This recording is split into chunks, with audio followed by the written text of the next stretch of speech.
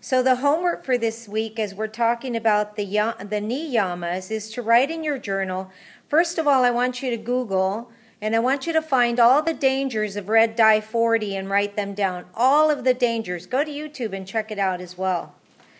Then I want you, number 2, and you're going to write those in your journal. Number 2, you're going to identify in your diet what foods you eat that have red dye 40.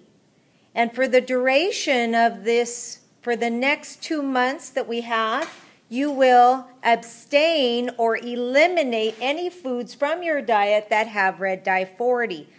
That's part of your learning how to deal, because the red dyes, all of the dyes or anything that happens is not pure and it actually disrupts the function of our brain.